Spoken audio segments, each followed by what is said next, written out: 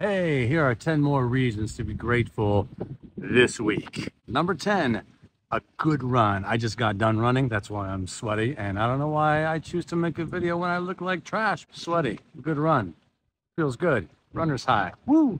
Number 9, golden hour. Golden hour is like right when the sun dips just below the horizon and like the world's perfect for about 28 minutes. It really makes your eyes pop. Number 8, s'mores Oreos. Best one they ever came out with, s'mores flavored Oreos. Yes, I will take sponsorship. Also, I feel like they missed a huge marketing thing when they could have called them s'moreos. Number 7, Tay Tay. I'm just trying to counteract all the Taylor Swift hate out there. She's amazing. Number 6, doing things for charity. It's my Team to End AIDS do-rag I got for running the LA Marathon, raise some money for a charity.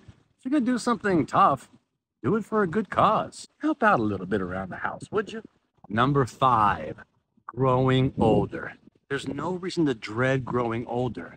Just think about what age you are right now and think about how many people never made it to that age. You become wiser, more experienced, you have better stories to tell, you become way more interesting. Every single one of you are way more interesting now than you were 10 years ago.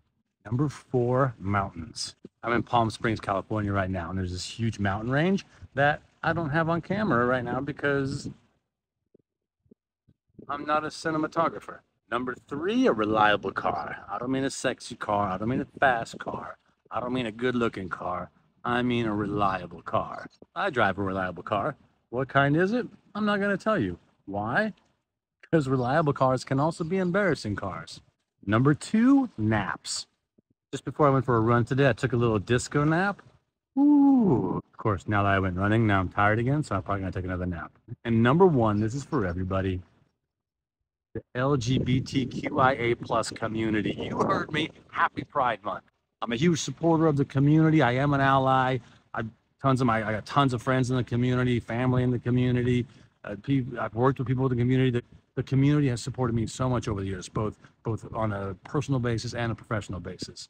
I will always get the community's back.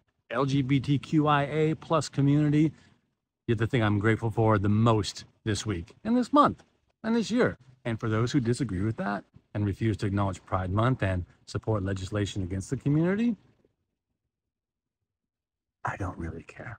Tell me what you're grateful for. And if you have something negative to say, don't write it. Put it inside of an Oreo cookie and eat it. There's only like 2 left.